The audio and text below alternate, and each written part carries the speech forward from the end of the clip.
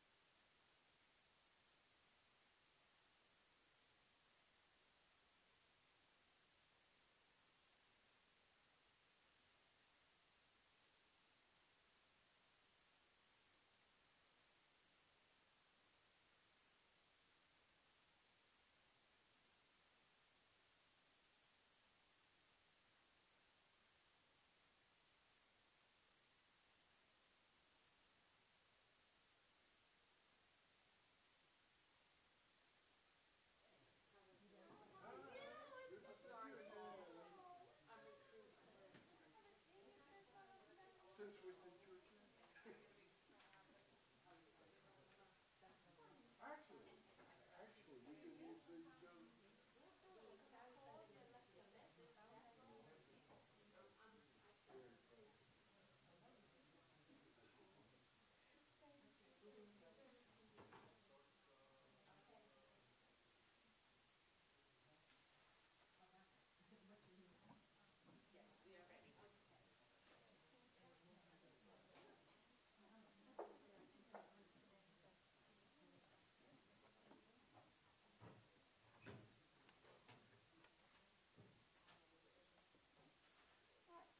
afternoon. Can you all hear me back there? I don't have a microphone. My name is Ann Hurd. I'm in the program is Dr. Larry Zarda, 18th President of Greensboro College. Obviously, I'm not him, but I am Ann Hurd, and I'm Vice President, Chief Advancement Officer, and also a proud graduate of Greensboro College, class of 1981. So I want to welcome you to this year's second Tannenbaum Sternberger Foundation Colloquium at Greensboro College. Our speaker series provides opportunities for Greensboro College and the greater Greensboro community to learn about the complex issues facing our world. And we offer this because we have the faith and hope in our students and you, our community, that we may all leave here having learned, as our mission states, to think critically, act justly, and live faithfully, and that you will be inspired to go out and address the issues that we present to you. So today we're going to hear from two important women in our community who are united in a bold movement to end local poverty. And they are wonderful role models, so when they speak in a moment, I hope you will listen and hear them well. And very briefly, before I turn it over to the speakers, I would like to recognize a special guest that we have today, Bob Klepfer. Hey, Bob. He's the Executive Director of the Tannenbaum Sternberger Foundation, and he's a regular attendee to our colloquium series. And Bob, we can't thank you and the Tannenbaum Sternberger Foundation enough for underwriting.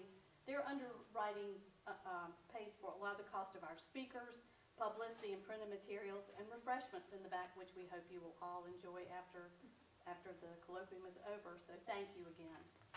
And it's my pleasure to introduce our two special speakers today. Michelle Gethers-Clark is the President and Chief Executive Officer of United Way of Greater Greensboro, and Nadine Malpas is United Way's Senior Vice President of Resource Development. And they work together to develop the resources needed to fund their agency's efforts. So together, they will share their stories of overcoming barriers and creating a bold movement to end local poverty. So please welcome Michelle Gethers-Clark and Nadine Malpas. So we're going to jump right in. And since we're such an intimate crowd, we're going to skip the formality. And we're going to ask you to pull out your cell phone. Yes. So with everyone... We're giving you permission. Yes. And we're asking you to go to the site.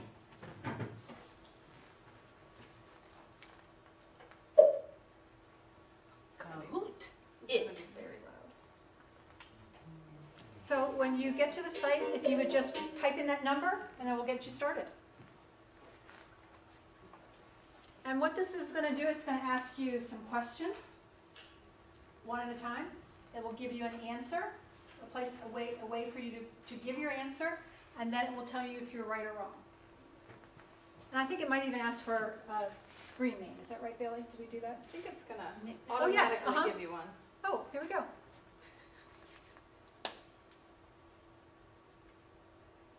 But you have to install it, right? No. You can just access it through your web browser.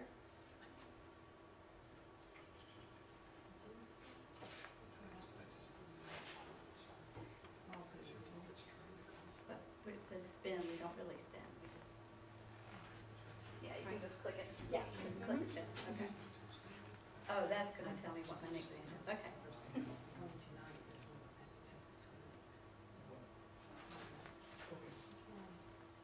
There will be a time limit on the questions, so don't think too hard.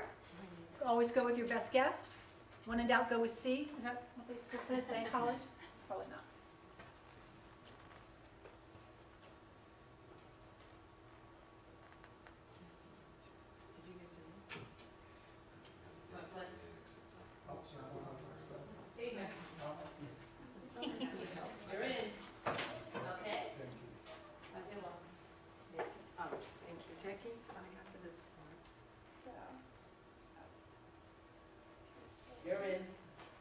name? Crazy tiger. You crazy tiger, damn right. Where are you sitting there, that pen? Yeah, she just did spin. Well, Yeah, hit spin and that will get your name. yeah, crazy tiger was available. This is available Alright. for So your crowd. little name will show up on there in a Okay. minute. And then when we start the questions, Okay, you'll be able good. to answer. I know you young people over here, y'all know what's stay long. Very soon. Okay, is everybody in? Oh, we can't touch it, yeah. Now, How we doing? I don't have to ask the students. Anybody else need to? taking us so long. I think Dr. Wesley. So just, we'll see, see your nickname on the screen. Kahoot.it. Kahoot Here, it. right in. I see it, okay. See? IT. That's why you're supposed to sit in the front, not in the back. What do we do after this? Okay, in a minute, a question's gonna come up and it will lead you on your thing to make an answer. But we leave it like this. Yep. When you have a green screen, you're all set. High technology. It's very good. How we doing? So Good? close. Everyone ready? Okay. So close. Okay, cool. We're just waiting for one more. I think there's a catch-up game gonna happen. Okay. It's frozen. Okay, So, jot down a Nadine, little go ahead. pin Okay. so you can join us late when it loads. Oh, I'm sorry. Okay, so here we go. So I've been waiting for. Only 8 questions. Oh. And the question is Michelle or Nadine? Oh. Who is more likely to come from a wealthy family?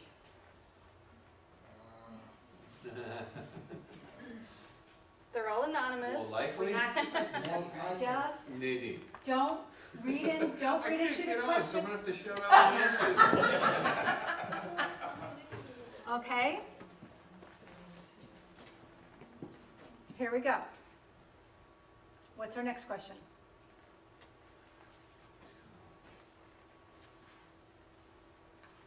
Based on probability, Nadine. As a spirit goes.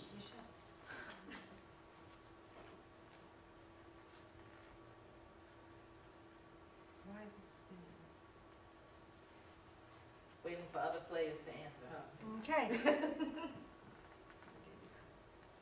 Alrighty, let's go to the next question. It's bringing that white privilege.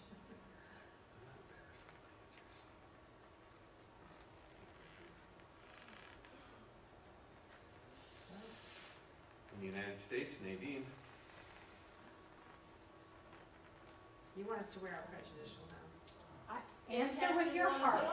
Answer with your heart. Michelle or Nadine? What's on the way? I should know one. Okay.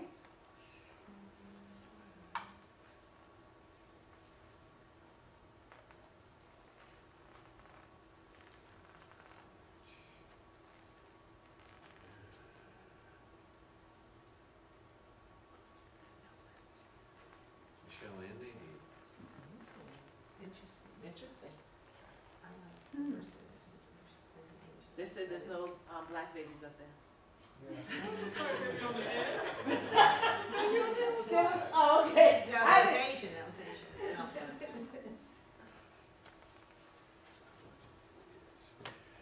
Probability wise, Nadine. You want us to do it that way now?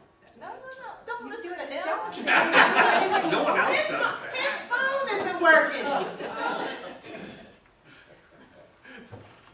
I don't know that. I don't know what's up with his phone. I don't either.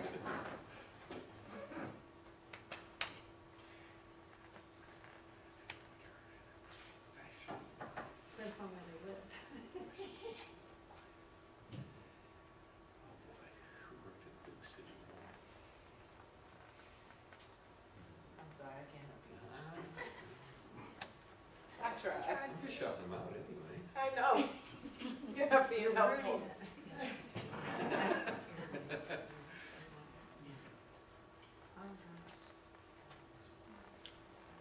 qualify for food stamps as an adult? Last one. Oh, Michelle has leathers on and Nadine doesn't, so it Go must with be Nadine. Nadine. I told you, I'm the woman who carries a purse at a meeting.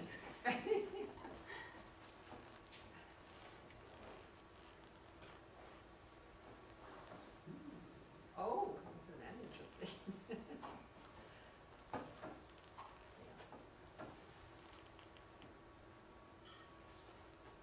Michelle. We call that double jeopardy, being black and female in sociology. She has another version of double jeopardy, don't you, girl? So, let me just ask a quick question to all of you. How many people know Michelle? Okay, and then how many people know me? Okay, good, and we wanted it that way. So, do you want to start with your story, or you want me to start? I'll let you start. Okay. My name is Nadine Malpass, and I'm the Senior Vice President of Resource Development for the United Way. It is so exciting to stand here in front of you guys. I was here at the last talk and thoroughly enjoyed it. And when talking with Dr. Leslie, we kind of came up with this idea because I think it's a great way to show what people really don't understand or pretend like they don't understand. And maybe down deep inside of their core, they know that we do not view everyone the same, and that we discount people for many different ways, both positively and negatively. I grew up in a military family. I've been a Navy dependent my whole entire life. I was married for 3 years before I did not live in Navy housing. I didn't know you were supposed to turn the lights out. I didn't know anything like that because we always lived in Navy housing. My parents, my father was retired as a Navy captain. My mother was a homemaker. And I like to say that in the 70s, in the late 70s and early 80s, I missed it somehow because I always lived behind the fence. And it was probably the most diverse group of people because we were all in the military. The only thing everyone had was short hair. Never saw anybody with long hair until I went to college, because that was the military way. So in a lot of ways, I was very protected, but also I believe I really understood diversity because back then, and some of you might not remember, but if your father was in the military, deployments and wars and all that, they could be gone for a year at a time.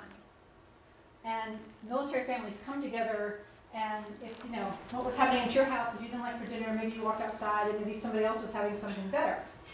And you just did that, and everyone looked out for each other. So everyone told on each other, you had lots of moms, and it really was a great environment. So, typical military life. I went through high school in one place, and then had to go to college. I was a okay student. I played a lot of sports, so I was okay in academics. I got to college, and I moved to a college that was from a state where I was not from. My parents moved directly after that and moved to Philadelphia. So I really didn't know anybody at school, and I didn't know anyone at home. I did fall in love, though, and I did fall in love with a military man. And if you know anything about the military, my husband was a Navy captain, and I fell in love with an E5. No, your father was a Navy captain. Yeah, my father was a Navy captain, sorry. My father was a Navy captain, and Stu was E5. And that's a very big, broad span. In fact, I was telling Michelle that after our first date, my father called Stuart's supply captain and suggested that maybe Stuart not date me anymore. And so then Captain Fisher called down to the lieutenant, who called down to his master chief, that called down to his chief, and they had a little talk about this. This relationship was supposed to end. I went to college for 1.5 years and left, because I was in love. I was so in love, and I was so stupid. Looking back then, if my daughter would have done that to me, I would have killed her. I left college to get married to go to Key West, Florida. That's where we were going to live. Now my mom, great woman, was a housewife. She never had a job. She always stayed home. So she was all for this. No problem. I think my dad, just being the dad that he was, and, you know, sometimes in that capacity, I think he was a little sexist. So it wasn't any big deal that I didn't go to college. I was getting married and I was getting the mommy degree. And so off I went to Key West, Florida. And if you haven't ever been to Key West, Florida, well, if you've been 32 years ago, it's not like it is today. It was a great place. I think we had like an equivalent to a Target called J. Byron's, all local. And you could be a bartender or work in a shop, or you could work for the government. I was a GS1. That's an exciting thing. My first job was the assistant to the assistant's CO's secretary. When everyone went to lunch, I got to answer the phone. I kept the coffee filled, and I sharpened pencils. There were my big responsibilities. So, when I got married, my father's Master Chief's wife pulled me aside and said, Nadine, you always should be able to, regardless of what's happening in your life, to take care of yourself and take care of your children. You never know when something could happen to your husband, and he might not be there, or you might have to leave a situation. And you want to be able to leave when you want to leave on your terms. And that probably was the best advice I ever got, because I really listened to that. Military families move all the time, and I was very lucky to get into a program that was a stepping stone program, and I met my first mentor. And she basically sat me down and said, if you're going anywhere, you need a college degree, and I will get you the money to do that. So the government paid for not only my degree, but also my master's degree. And that set me on my track. When Stuart and I first got married, we qualified for food stamps. We were the ones, because we made so little money. So we wanted to talk about this because of the many barriers in place. So it was great that the government was paying for my college, but I was still working. Stuart was deployed. I've been married for 36 years, and I think we figured out that he was gone for probably 18 years, if you put all the deployments and stuff together. I had no one to take care of my daughter, who was now 3. So, lo and behold, my mother moved from Savannah so she could be with us. She said to be with me, but I think she was really to be with my daughter. And took care of her while I went to school, both college and my master's. So, looking back on it now, my sister and I had a discussion about this, and I said, you know, I never thought of it this way, because my sister didn't finish college either. It wasn't a priority for my mother. Now, she always supported us, but education was not a priority. And since coming to United Way and learning what I have, I spent 19 years in nonprofit. And I know in nonprofit, the people that work in nonprofit and volunteer for nonprofits have a passion. It's something that's drawing them into this career and keeping them there. And that's what I fell in love with. So it's been very exciting when I worked for the American Cancer Society for 19 years. And then I heard about what this United Way was doing, and I heard about the CEO, which you're going to hear next, because she's remarkable. But when we started talking about everything that we overcome, and when we talk a little bit more about poverty, everybody has barriers. The question is, do you have help getting over those barriers? I'm very lucky because I had a lot of help. Because if you looked at me, you'd probably not thought that I had more barriers than you should. So it doesn't matter how many you have, it's do you have someone to help you get over them? Yep. And that's what we're doing here at United Way. So now I'm going to turn it over to Michelle and let her tell her story. So I am the product of 2 parents from the segregated South, a town called Ritter, South Carolina, where their school was closed because they were black. They said, we will not pick cotton and cucumber our whole lives. We will not live on a dirt road. We will not go to the bathroom in an outhouse. And they boarded a bus at 17 years old and headed to New York City. Uneducated and black. They moved into the tenements in Bronx, New York. They gave birth to my sister, who was born deaf. They got the lucky coin and moved into public housing on the Lower East Side of Manhattan, Alfred E. Smith Projects. I was born. My brother was born. With 3 priorities in our house: family first, faith, and education. My mother often told us, I don't know what this place called college is, but I do know that the people at the post office who went to college are doing well. And I want my 3 children to do well. And so I grew up with this aspiration that I did not understand and could not effectively be articulated to me that I needed to go to college. So I went to public school, number 1, and I must say that I was a fairly bright kid. And it is because people poured into me. People helped me. By the time I was in 4th grade, my parents could no longer help me with my homework.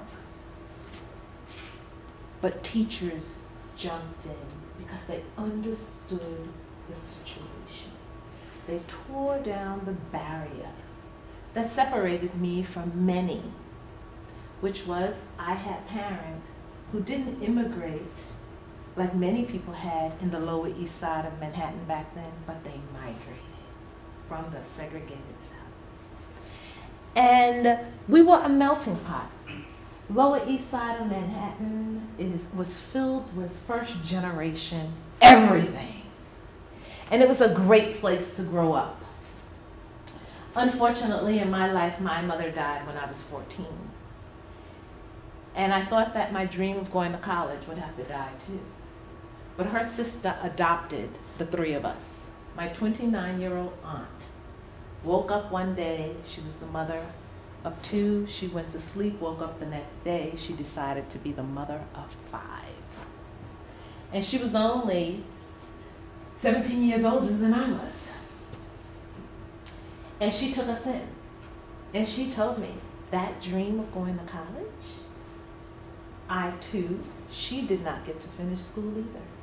And she refused to pick that cotton and cucumber. And she got on a bus some years later. And my mother took care of her. And so she just felt the least she could do was take care of her 3 kids. And I don't want your pity. I just want you to understand. It doesn't matter where you begin. It's how you end this game called life. And you see, all of us will be reduced to a dash on our tombstone. The day we were born and the day we died. And there is only a dash in between. And so my dash is about what can I do for my fellow man. So I got the opportunity to go to college because I was viewed as high risk in New York City. Statistics say that a girl like me is going to drop out of high school and is going to be pregnant. Ha ha, statistics. I got the opportunity to work for an administrative court judge in Social Security Administration in New York City because I was so high risk. One day I was sitting in a class, I was called to the counselor's office and she said, we have a slip, and I still have the slip and I should have bought it today. And it was called the Stay in School Federally Funded Program. And they said, go down to the Social Security Administration because they're going to give you a job. And the only requirement is you have to stay in school. I was like, oh yeah! I knew I was staying in school. I thought this is the ticket to win. And I went on down to the Social Security Administration. I could type. The other thing my aunt told me, do not leave school not knowing how to type because ladies in the office do much better than I do as a mail handler because that's all that she could do given her skill set, and that's what my mom also did. Boxing mail. We don't box mail anymore. It's automated. So I went down there, got that job. When it was time for me to go to college, no one in my family had filled out an application before. So the administrative court judge said, you're going to college. So Judge Shapiro stayed after work and he would fill out applications. And not only that, he would write the checks and give them to me. And when I got in, I actually didn't tell anybody. I told him first. He opened his desk drawer and he pulled out the canceled check.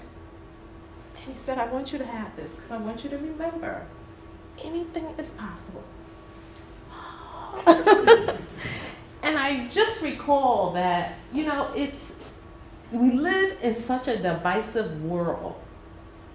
Judge Shapiro and I, we had nothing in common except that I walked in there one day as a 10th grader, 15 years old, and he saw something in me that I did not see in myself. And, you know, he was like, you're going, you're going, you're going, you're going. And so that canceled check and that slip really, really, really set me on a trajectory to be successful. And I don't look back. And I do not have pity parties. And I do not think that I was dealt the wrong hand. I was dealt the hand of adversity because it makes me stronger. And it allows me to stand here in front of you. It allows me to really fight this battle called ending generational poverty.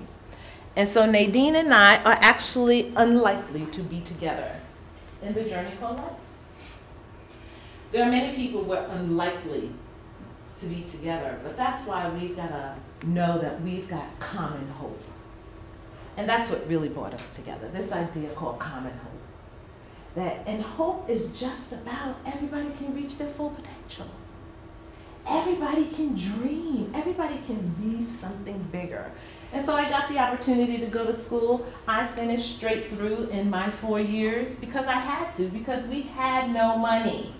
So it was 4 and done. And I tell my son that too. 4 and done. So he's in college now. I'm like, you got to get out of there in 2020. I'm booking my hotel reservations at the beginning of January 2019. And you better be graduating, because if you're not, I am. I'm walking across that stage. And so I finished in 4 years. I wanted to be a CPA.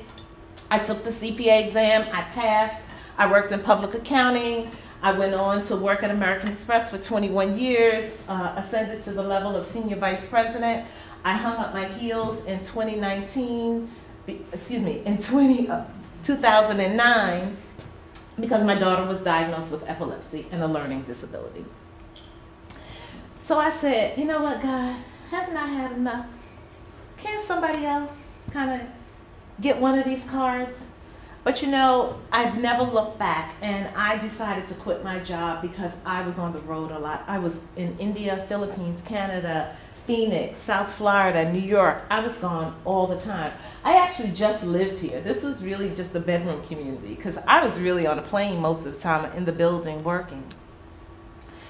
So in 2009, when I quit, I went on this discovery. I said, so let me explore this place that we moved to in 2000, been here 9 years. And I didn't know what was going on in Greensboro. I lived in a cocoon. I did not realize the adversity that was facing people in my own community. And when I went, and so when I discovered this, I was on the board of the hospital, I was on the board of Bennett College, I was on the board of United Way. And I just started asking some questions about some of the statistics that were being shared with us. And then I was lost all the time because I didn't know my community, and so I started to see the different alcoves of our community. And I saw the tale of two cities. And I said, what should we be doing about this? And so as I sat on the board at United Way, they were having some operational challenges, and the board chair said, would you please resign from the board and help us with some of our operations, given your background? And I said, you know what, sure. I had just opened my own consulting business after I had written a book. And I became a consultant. A few months later, the CEO decided that he was going to move to Atlanta, and they asked me to take the role of CEO and president, and I actually said no. Because I did not view myself as a social impact person. I viewed myself as a pure capitalist who only knew financial services, and I didn't think that I could do a good job for them. But I decided to take the position some months later because I really realized that we could turn this ship around called generational poverty. We could really do something, and I'm a product of that topic. And I know that it is not the same era or the same community, but I know the tenacity that lives within people to do well. And no matter what your social economic status, everybody wants to do well. No one aspires to be poor. No one aspires not to feed their children. And so I took on that task 5 years ago, and here I am. And we have made tremendous progress since then. So, this is something that I hear all the time. And it's personal.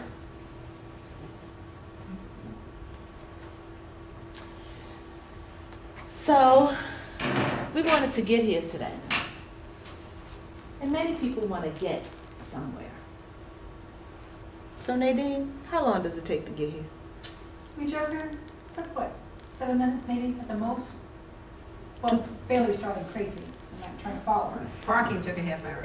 2.4 miles. That's where our United Way is, on the NC boat. If you had to take the bus, now, we do have a bus line in our great city. Have you ever ridden the bus? Raise your hand if you've ridden the bus. Good.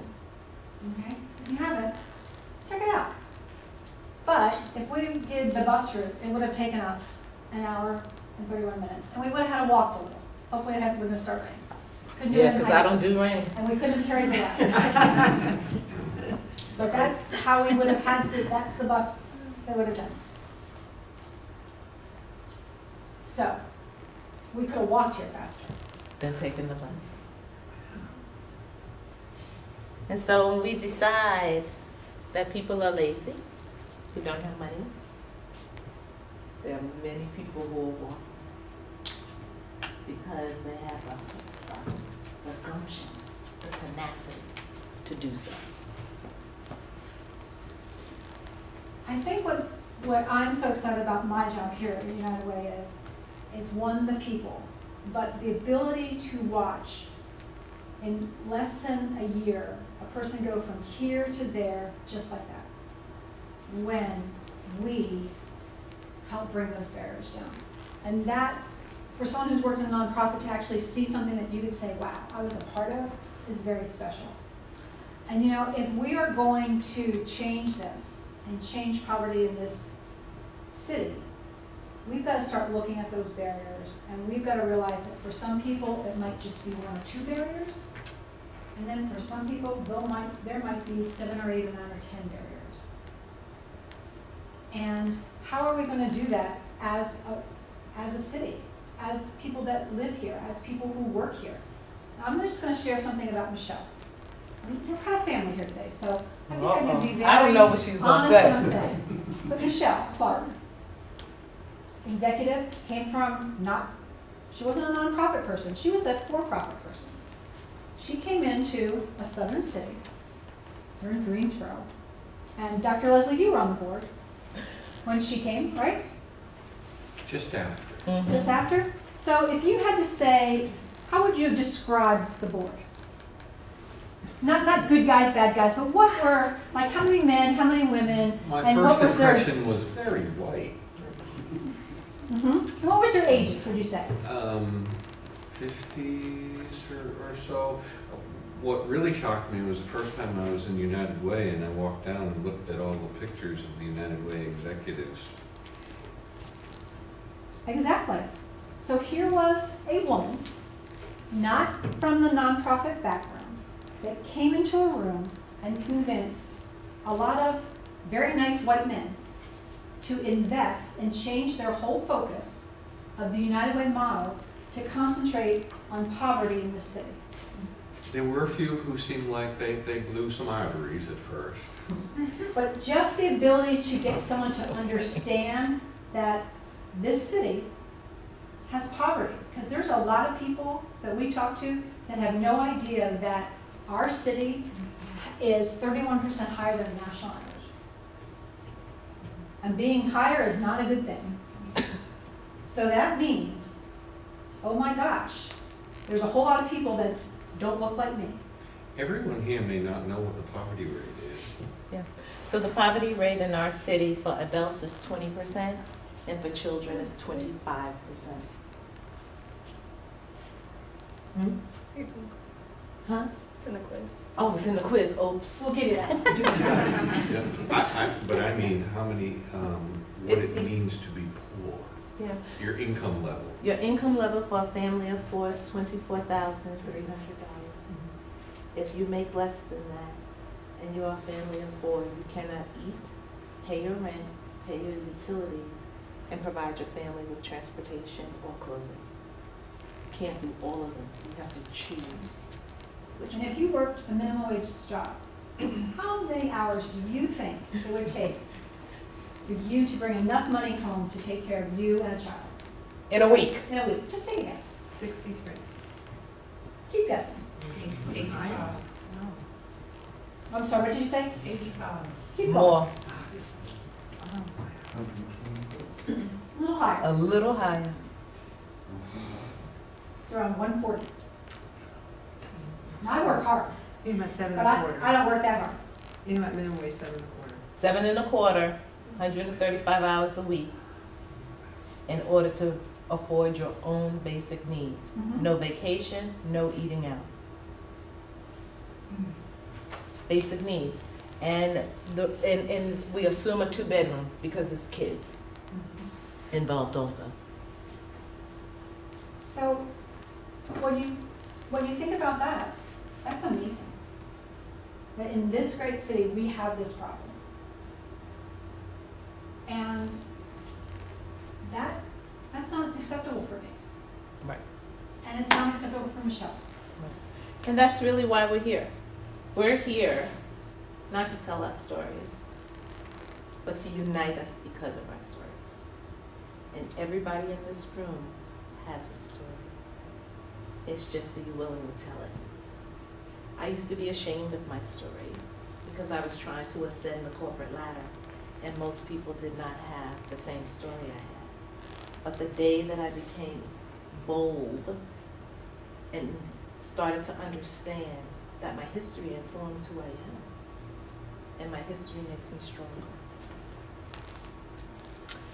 So the question is, what is your aspiration for Greensboro? So now this is the audience participation part. So everybody pull out your pen, and I want you to write in one word. One word? One word. Your first name and one word. What do you aspire for Greensboro? So I know students, you may not live here permanently, but while you're here, what is your School, I'm not aspiration? leaving to marry any military people before you graduate.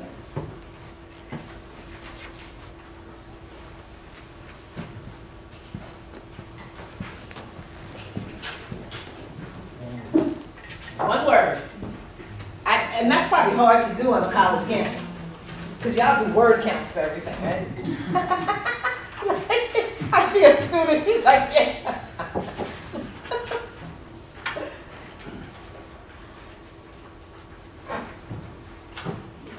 And you do not have all afternoon, I'm timing you. Does everybody have something to write with? Yes. How to come up with This is my name. Okay, one word. Put your first name and write big so we can read it. I'm over 12, so I need large letters.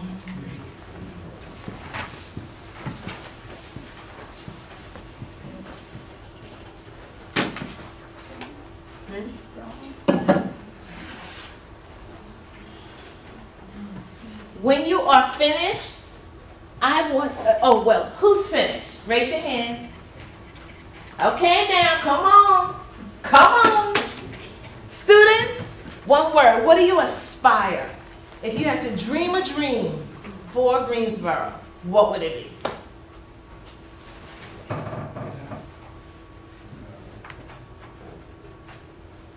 There's no wrong answer, by the way.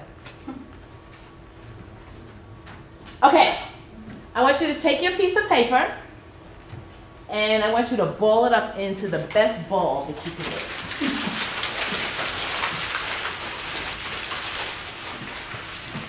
Back row, stand up, please.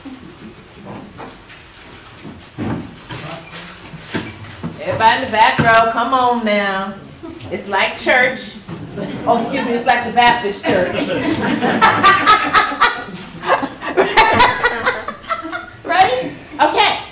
Now, you have to take your aspiration, and I would like for you to throw it through the top rung of this ladder. From here? Yes, darling. You cannot change your position in the room. It's all right, Sheila.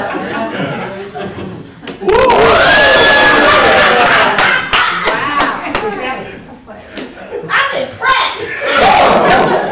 Danger, danger, danger. Look out front. Not even close. Not even close. Justin could have lost. Okay, next row.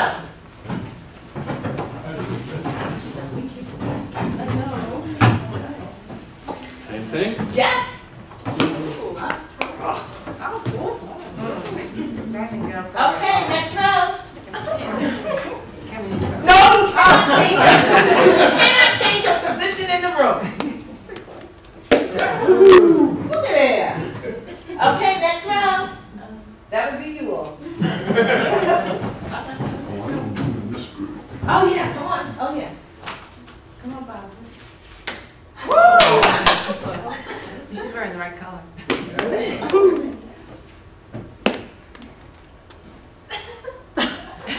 Sharp angle either. Yeah, that was bad. Back row. Why'd you get it in? I didn't concentrate. You didn't work too hard. And so you just got lucky, eh? A bit. Rest of the back row, why didn't you get yours in? I got a bad shoulder. I'm lucky I didn't get Mr. Fletcher. Okay. Bad shoulder, ailment. What are the other reasons you didn't get it in? My hands are sticky. Your hands are sticky. Some physical issues. What else?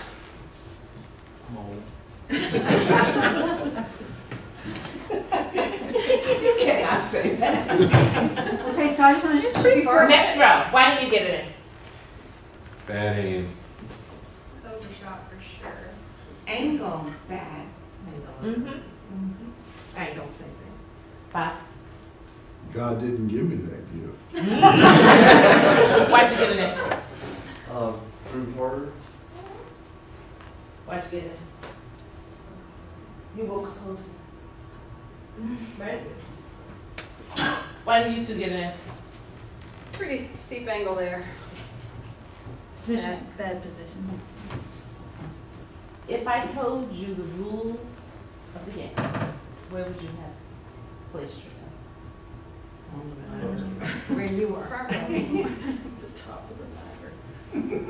Reality of it is, people in society don't get to choose their seat in the room. And when you are statistically in the back of the room, 47% of the babies born to a mother at Women's Hospital, and if your mother is in poverty, in the state of North Carolina, your upward mobility is 0. That is statistically unacceptable. So a girl like me, born to my wonderful mother, in 2018, if she lived in public housing in Charlotte or Greensboro, I could be one of the 47% who would never be upwardly mobile. Because of position in the room. That's crazy in America.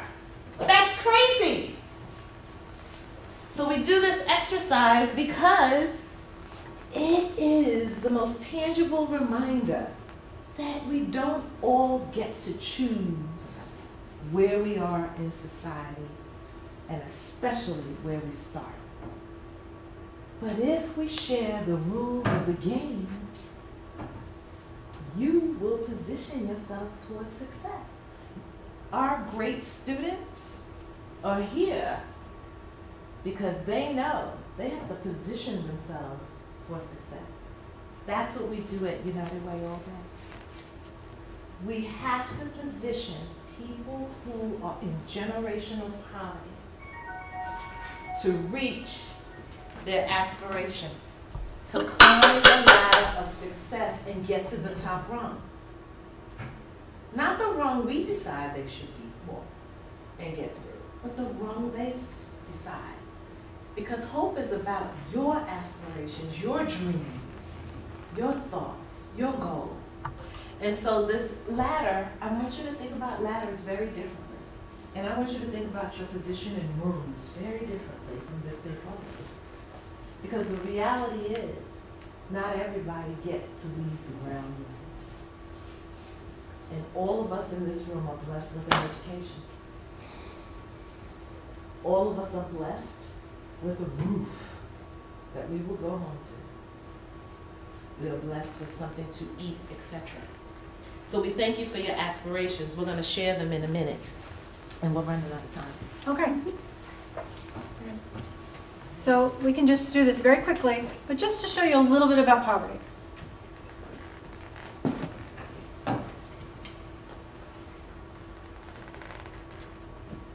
Oh, let me get it back. My friend's back there.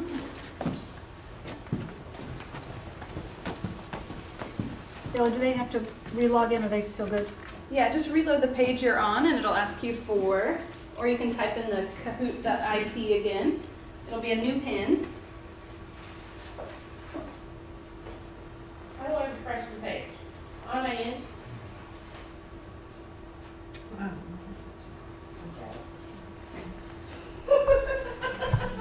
I was born into the millennial position. I know.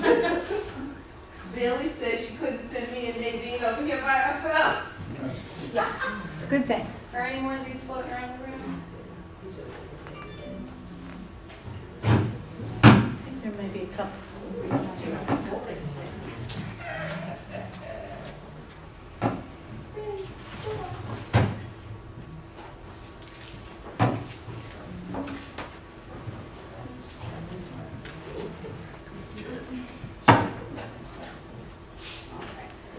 Okay, are we ready? You ready? Okay.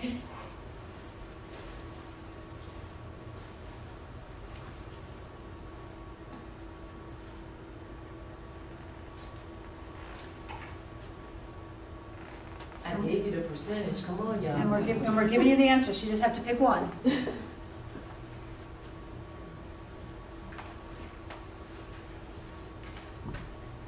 Quick.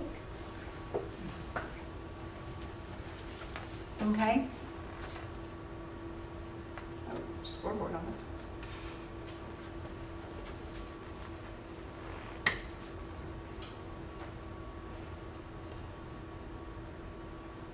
You're going to get a grade on this one.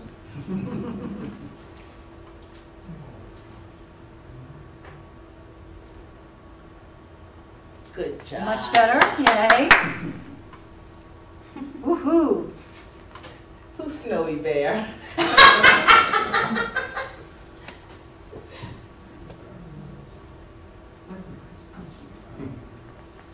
So we've been in business for how long? Yeah,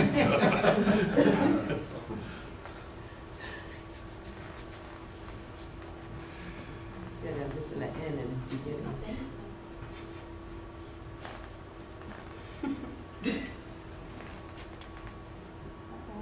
Beginning of time, duh.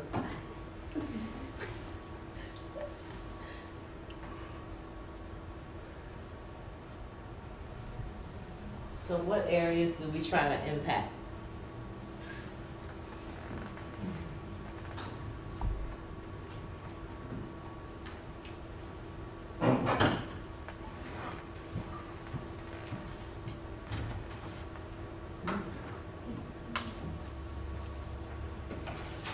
All of them, all right.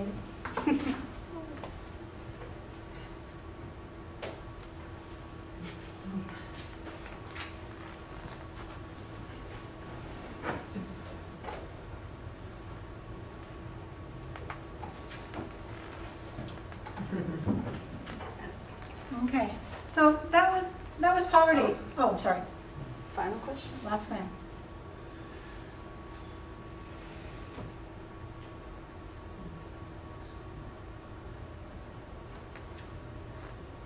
Single mother, a preschooler, which means childcare.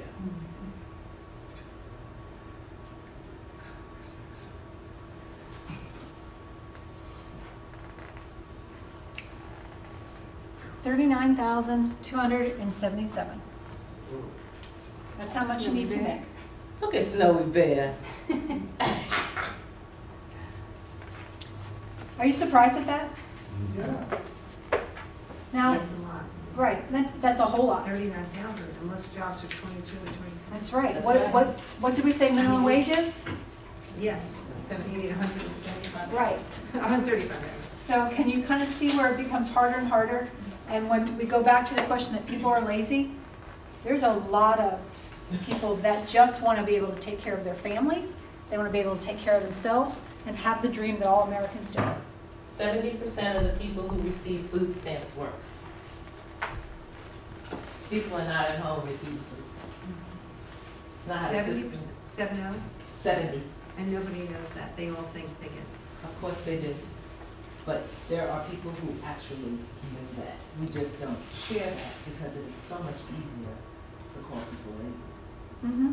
And if you live in public housing, they take half of your income, regardless of how much you make. It's very hard to get out of public housing unless you have a cheerleader behind you that is helping you and guiding you. So the reality is there's some heavy lifting to do. We all got to get in this game with this little child. Yes, Why are most of your slides not diverse?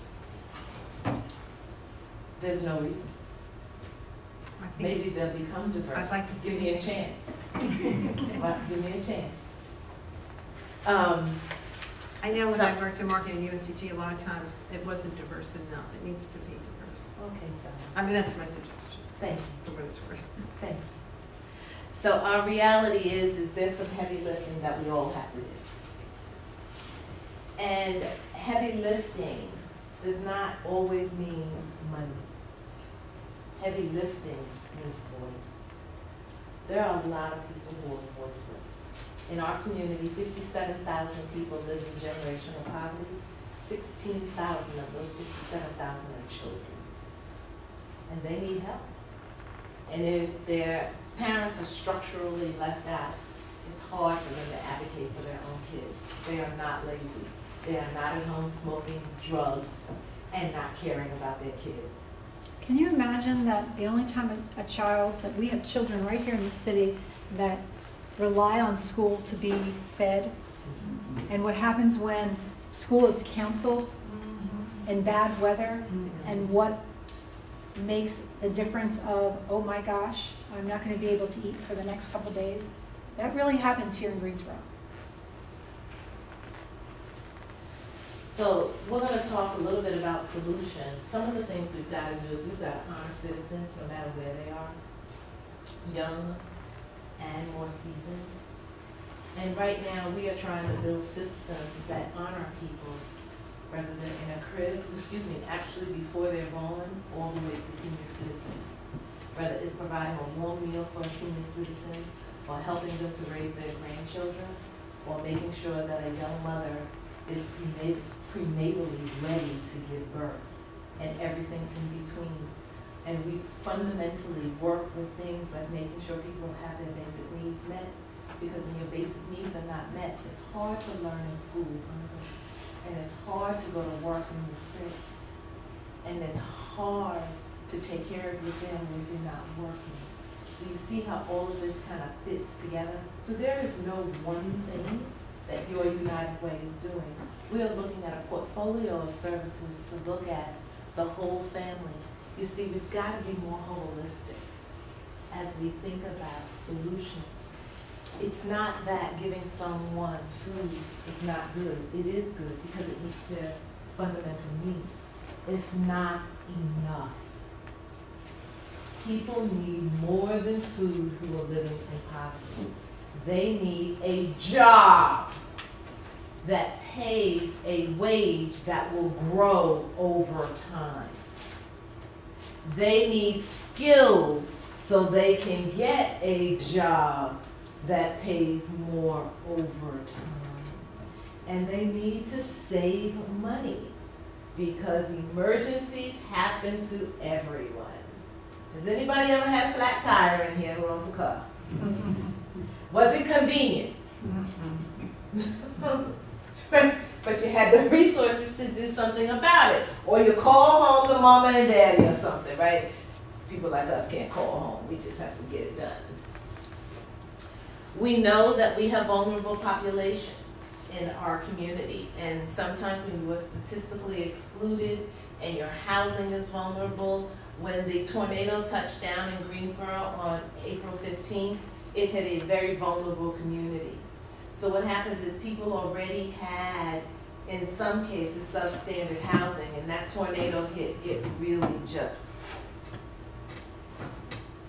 And I believe that the glass is always half full, and I'm hoping that there are families and people who will wind up being better off than they were before, but they have to go through a struggle in this interim period. And this is absolutely happening. So we've got to think about solutions, not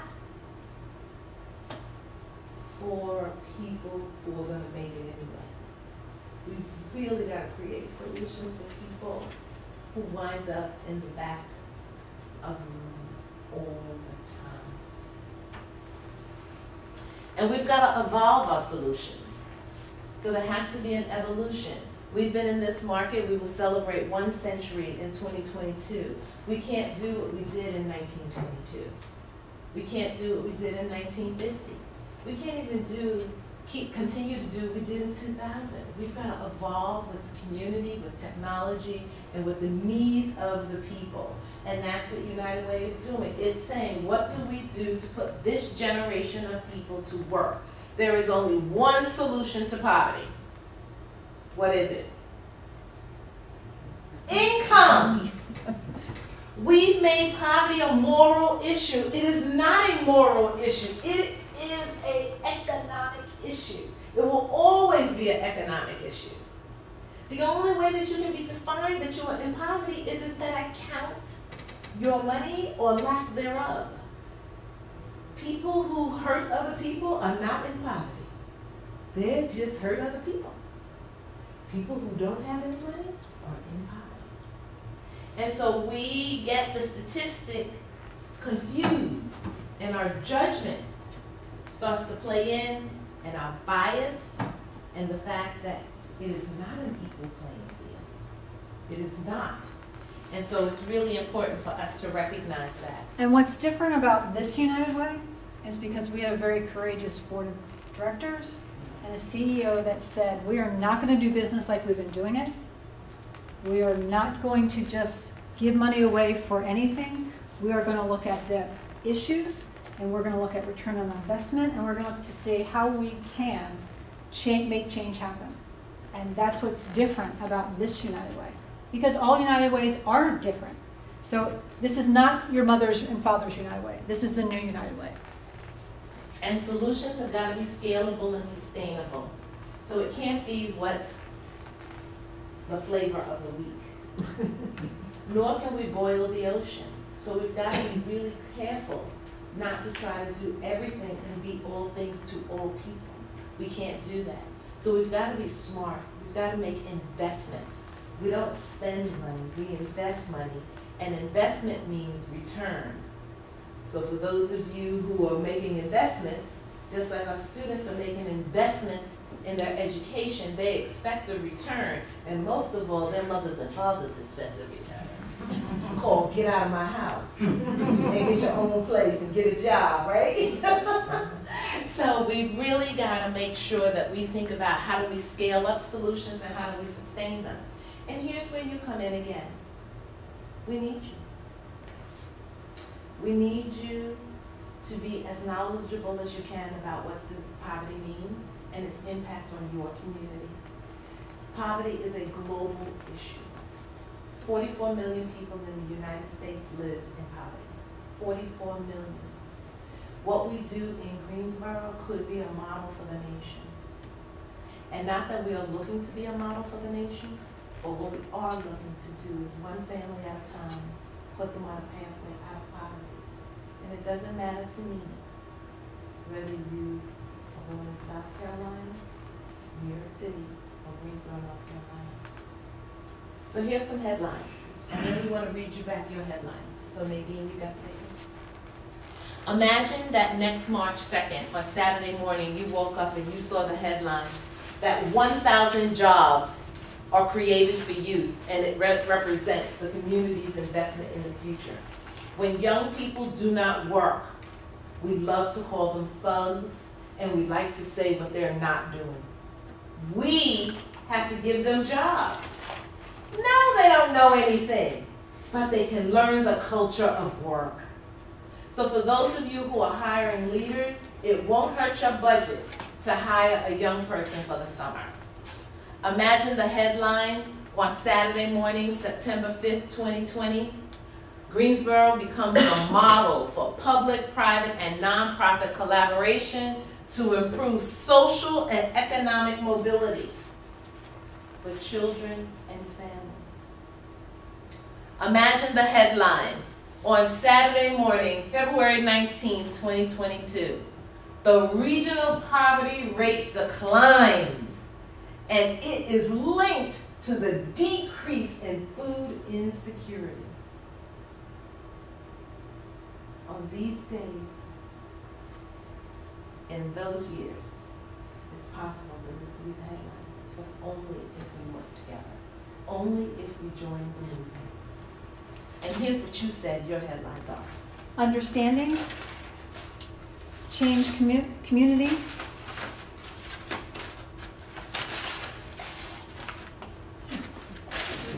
generosity,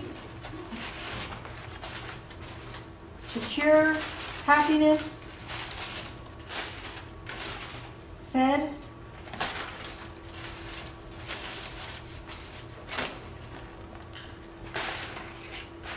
progressive, non-racism, thriving. What's the last one? I'm sorry. Thriving. Thriving. Wonderful. Understanding. Those are the words that you use. In 2040, I will be on the rocking chair, God willing. Greensboro becomes the first southeastern city to have its poverty rate fall below the national average. It's possible. If we pay attention and if we decide it's possible. If we share the common hope that people are worth. We are in the people business. What's the national average? 14%.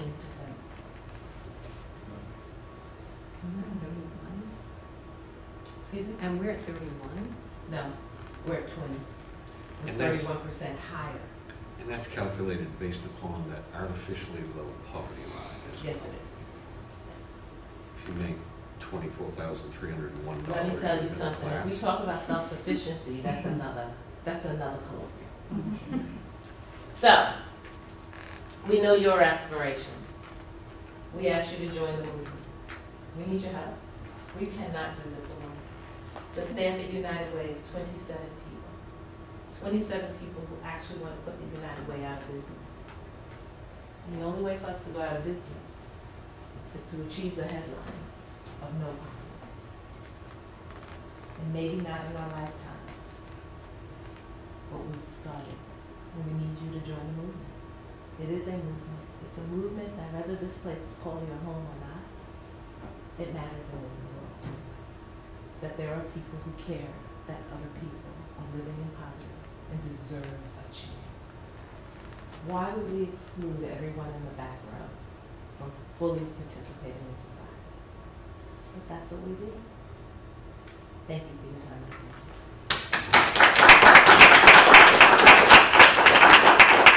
So it is 4 o'clock, a little after 4. So our time is up.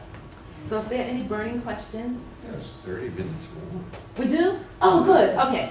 Well, good, because, Michelle has coined a phrase, and I think it's very important. It's called get a job, a better job, and get a career. ABCs. Because, as we said, going back to that minimum wage, it's not enough to get someone a job at Home Depot. Because that is not going to have them take care of their family. They've got to get a better job, where now they get benefits, and they get raises. We have a young lady who started work last week, and for the first time, she had to look at a benefits package. Because she got a real job, as she said. And she's not willing to stay there. She's going to keep going to school, and she's going to progress in that system so she can get a higher job and then have a career so she can take care of her son. But when we talk about this, this is really important because when Michelle said we need you in a lot of ways. Yep. Now, I am the money woman. So we were talking earlier, our development people ask money, but that's not all that we need. We need people to understand our mission. We need people to be involved. We need people to advocate. We need a lot of people doing a lot of things. And there's something for everyone at the United Way. And Dr. Leslie is a great example because he, helped decide what programs we were going to fund, how much money would be funded. Everything that United Way does is really driven by volunteers. I would love to say that Michelle and I make all the decisions and it's great, but that's not true. It's not. We really make very little decisions. We put everything on the table, and our volunteers make the decision of how are we fighting poverty and whose programs are we going to fund and how much money will be involved. Just last weekend, we had Trunk or Treat. We had a safe place in the community where children could come with their parents, trick or treat around our parking lot. It was a fabulous day. And that's another way, and that whole day was driven by our young professionals group. Because it was important to them to make sure that there was a place that in this city, in that neighborhood, that children could come to. We're doing amazing things, but it takes amazing people to do those things. And that's just another way that you can be part of your United Way by getting involved and volunteering. So it doesn't old man sociologists are good to hear you talk about social structures that both provide opportunities for some people and prevent opportunities for some people as well. So my question is, what is the United Way doing right now in terms of trying to remedy those structures to open up opportunities? So often, when we talk about the poor, we'll inadvertently blame the poor. They don't have the education. They don't have, and we put the onus of getting out of poverty on the poor. Yeah. So I'm going to tell you something. If you mistreat a child, you get a social worker who works with you to improve. If you come out of prison, you get a probation and a parole officer who help you to stay on track. If you are structurally poor, you have to figure it out on your own. So a couple of things that we believe. We believe that a lot of people are without because they don't know any better. So we are actually looking to build systems that connect people. So that we have a system called 211. When you have an emergency, what number do you call? 911. What's your expectation? Immediate? That they'll show up. Response. Yeah. Response? A remedy. Help. Solution? Help. So we have a number called 211 that the United Way has in the entire state of North Carolina, all 100 counties. It is of critical importance that we get the word out in our community. Did we bring any 211 cards? No. That everyone knows that when people are in need, you gotta refer them to 211, because a lot of times people spiral because they don't know where to go. And all they have to do is pick up the phone and say, I need, and give them a zip code, and we will tell you where to go. So we gotta have those universal systems and solutions. And so that's one solution we have in the market. We're looking to take that to the next level by putting in automated referrals. So you go and you get your food stamps, and they will ask you, do you have a primary care physician? Are you connected with work supports? Are you housed? We have just finished the design of a platform that is going to be able to help them to say, I'm referring you, what's your name? I'm referring you to Maya, and we're going to send Maya an automated referral to say, Maya, Michelle is coming, and here's what she needs, and we filled out the basic application already. Because the other thing people tell us in generational poverty, I got to tell people something 20 times for them to tell me I'm not eligible. So we give people the runaround. So there are things that we are structurally trying to fix, not for United Way, but for the community. These solutions just make sense for everyone, but we especially want people who feel that they are not getting the benefit of the doubt to be able to use these systems. We also have something called the Family Success Center, which is a place-based strategy. Statistics and research tell us that solutions that approximate to where people live are better solutions. So, if this roof were leaking, where would we put the bucket? Well, guess where we put the solutions for people who are poor? We put them on the other side of campus. And then we say, why aren't you on time? You can't get there? So we know this idea, proximate, it's called put solutions closest to the problem. It's called Six Sigma, it's called Lean. It has a lot of technical names, but I think we all understand a leaky roof that deserves a bucket, deserves the bucket under the leak. And so we are putting solutions in communities. If there's a need in a community, put the solution in the community and stop having them drive to North Elm Street. If we had a map of the city and we overlaid and put all the nonprofits on it, do you think they'd all be clumped together?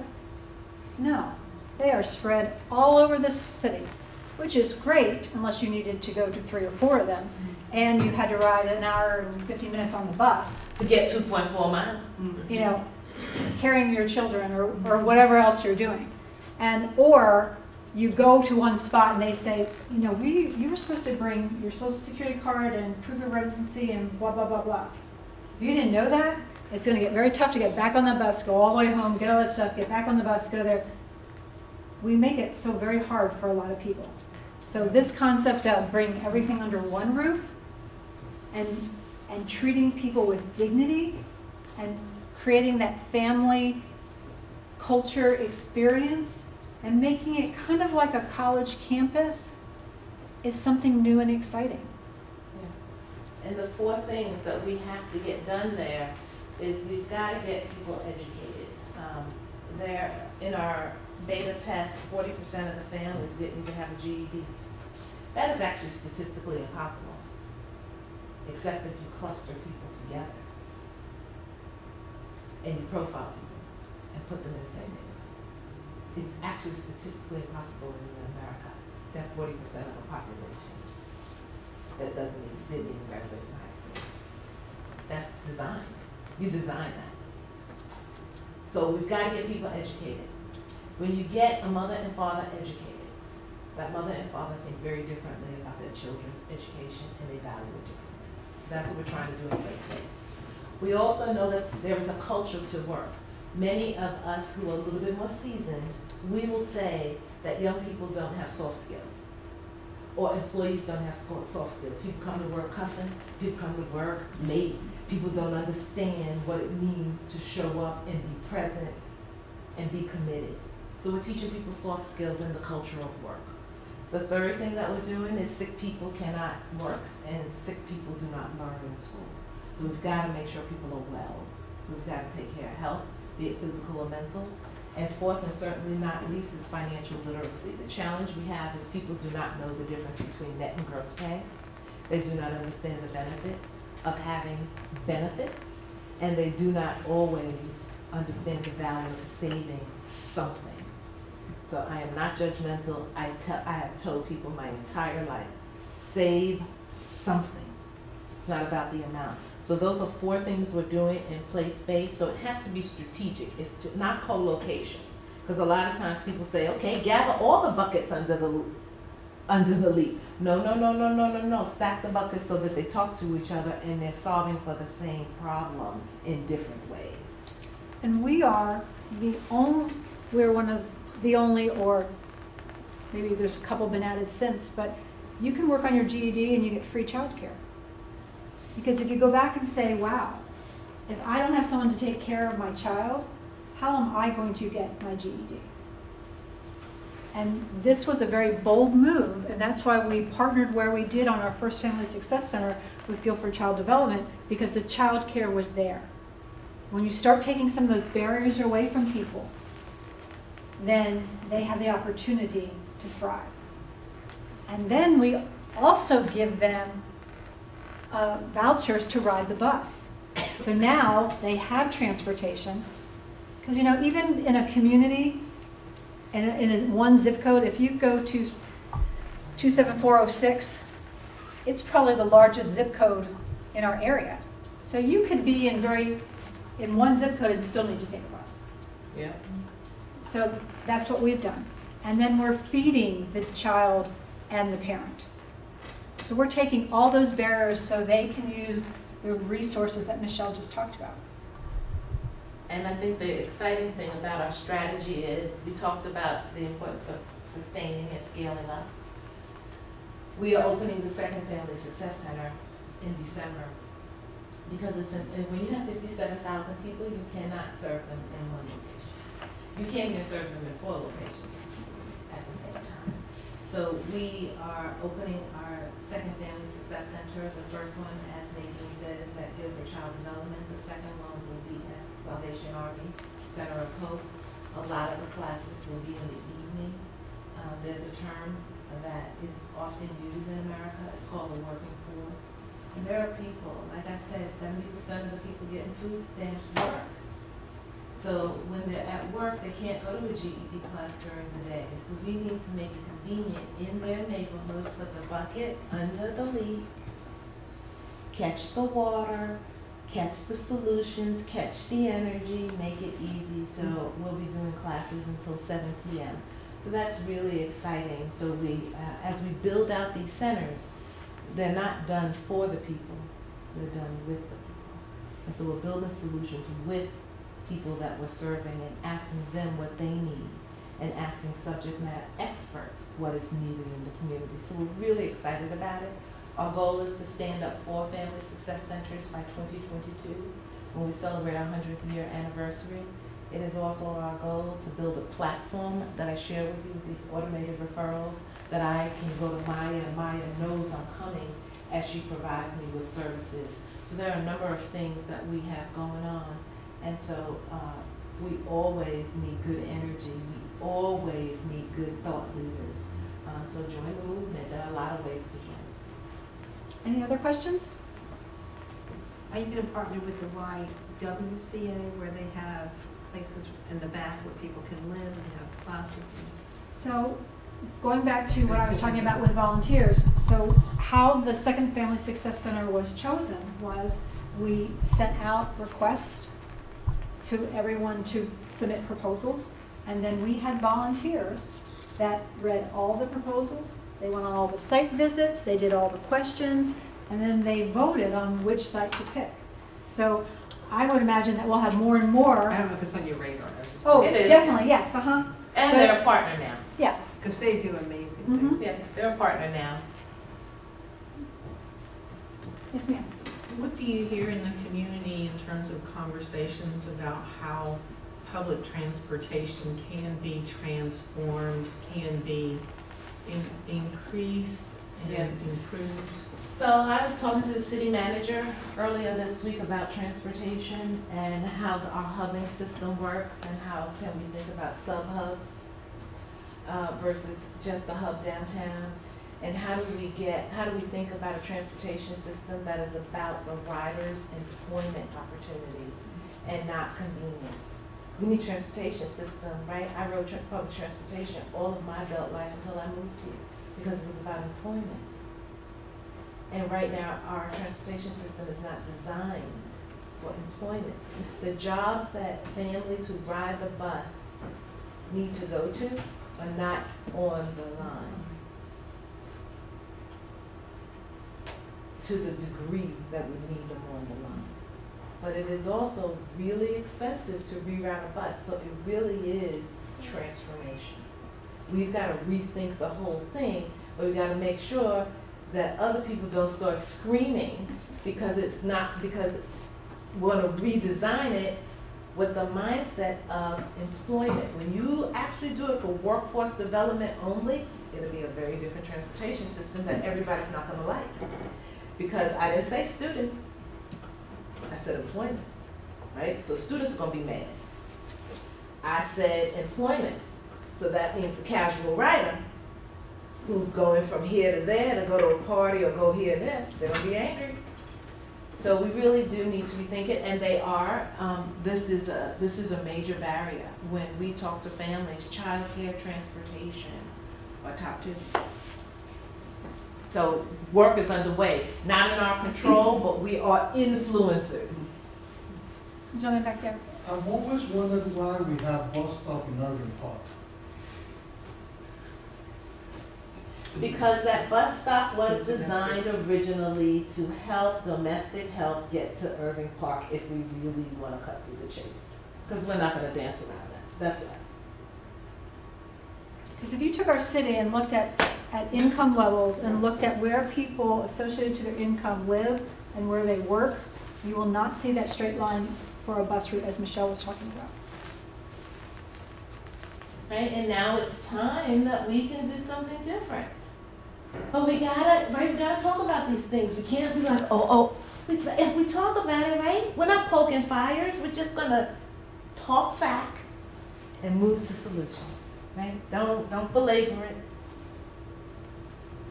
So that's why. Any other questions? Well, first I just want to address the students here, and I'm sure the professors here at this great institute has said this, but just listen it from me. Regardless of who you volunteer with, volunteer. Because you never know who you might be standing next to when you're volunteering. If you look at the volunteers associated with United Way, Dr. Leslie's a great example. We have CEOs, we have vice presidents, we have people from the very top all the way. You might never know who you're standing next to. You might never know what that person does unless you sit down, if you're giving out cookies or t-shirts or whatever, or working on a project. And you might also meet some very, very interesting people when you volunteer. Meeting Michelle, meeting Dr. Leslie, meeting people that you might never ever get to see because you don't understand their volunteers, what they bring to the table. So just when I say that you can do a lot of things with United Way, that's in volunteering. That's in mentoring. That's in doing all the things to help people that what we're trying to do. So please don't ever think that it's all about money, because it's not. We should always be leading with mission. Because if we can get people bought into our mission, they'll give money later. And that's what we want.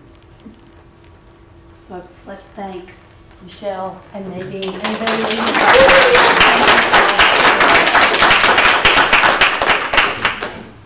And to help students who are here with any bills that they may have, we do have a $50 attendance prize for any student who attends. So would you please pull out a number, Michelle? Oh, let me.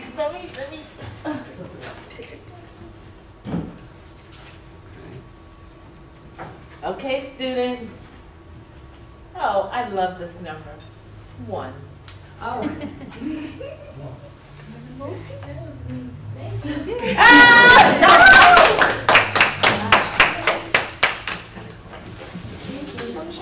Good number. Oh! And refreshments, don't forget to. Michelle and Nadine will be here to talk with you one-on-one. There are refreshments in the back. So please stay for a while. And students, I have a t-shirt for all of you, Yes. so come over One of here these beautiful. and pick your size. Your size. You can pick out. You can pick after the students. Or you can come by the office and get one. Come first. Students come first, sorry. 3X. We do at the office. Here, I can grab that.